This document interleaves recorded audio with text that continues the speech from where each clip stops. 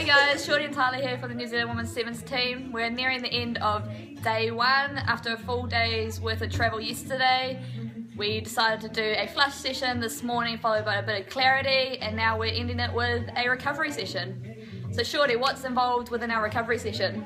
Basically there's three components. First one being Stace on the roller here. Spend 10 minutes rollering our whole body. So she's doing her calves at the moment. After that we move on to Teresa here. She's got the stretch band. And then we've got Niall here on our trigger point roller. So what does each one do? Why do we use each different kind of equipment here? Just want to try and give our body the best recovery possible, and by doing all these different things, it just gets our body in the best shape possible for tomorrow. Cool, thanks Shorty. Say hi everyone! Hey!